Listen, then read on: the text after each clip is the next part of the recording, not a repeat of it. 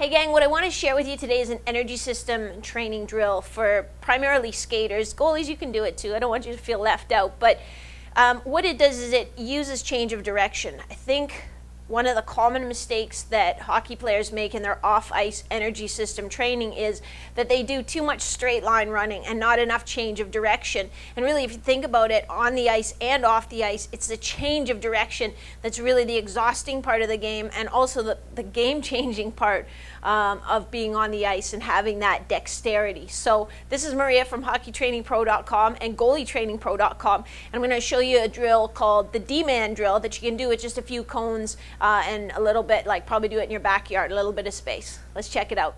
So I call this a D-man drill, and I have 5 cones set out, kind of like the 5 pattern on a pair of dice.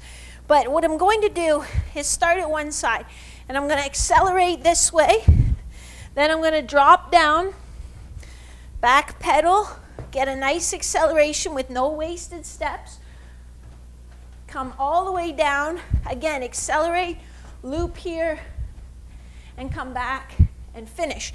So let me show you at a little bit quicker pace.